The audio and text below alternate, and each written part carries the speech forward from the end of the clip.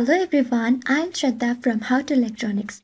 In this video, we will learn interfacing of APDS9960 Gesture, RGB and Proximity Sensor with Arduino and display the various parameters on serial monitor. The video is sponsored by NextPCB. Currently, NextPCB is offering only $7 for SMT prototype orders. The prototype includes 1 to 5 pieces with no any component limit with free stencil and SMT plus DIP service. To avail this offer, go to the SMT code section and fill the details like quantity, number pad through holes, X-ray testing. Select the country for shipment and click an order. Then you can upload your Gerber files, bill of materials and Centroid files. That's it. To learn more about the PCB assembly capabilities, you can visit this section. One more thing, currently you can get 20% discount on all the PCB ordering services. The APDS9960 sensor offers ambient light and RGB color measuring as well as proximity detection and gesture sensing. This sensor been used in Samsung Galaxy S5 earlier and is used in many mobile phones as a proximity sensor. This sensor works on I2C communication protocol. It operates on voltage range of 2.4 to 3.6 volt and consumes really small current of 0.2 mA. So it is a power efficient sensor. This sensor consists of 4 photodiodes. These photodiodes detect the reflected IR energy which is transmitted by an onboard LED. So whenever any gesture is performed, then this IR energy gets structured and reflects back to the sensor.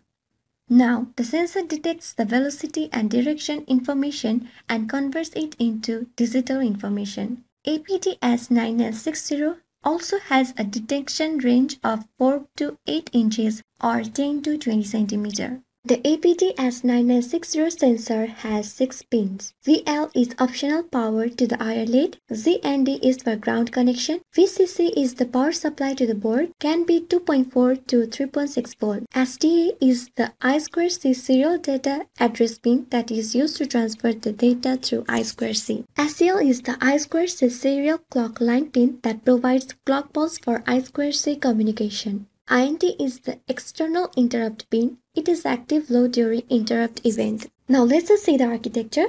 The architecture of the gesture engine features automatic activation based on proximity engine results, ambient light subtraction, crosstalk cancellation, dual 8-bit data converters, power saving interconversion delay, 32 data set, first in first out and interrupt driven I2C communication. Power consumption and noise are minimized with adjustable IR LED timing.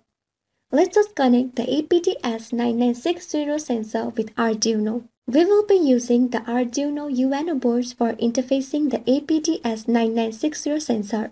We must use 3.3 volt to power the sensor.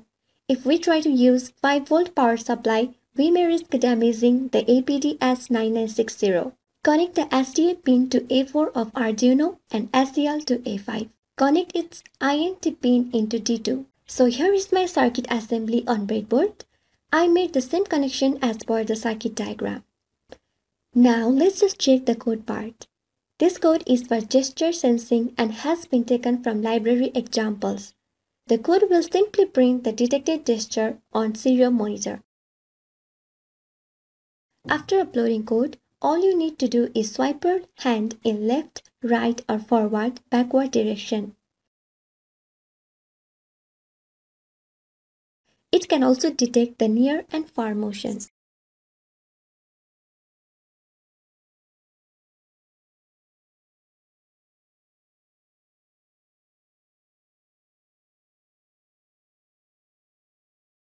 Now let's just see the color code.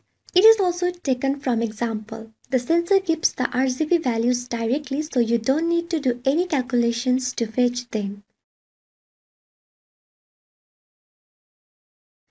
After uploading code, bring the different color object in front of the sensor. In my case, I am using an Android app for generating various colors.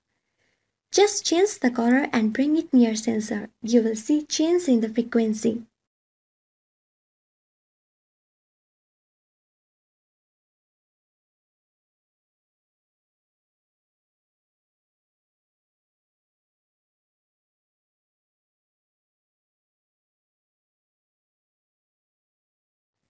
The sensor can also be used as a proximity detector.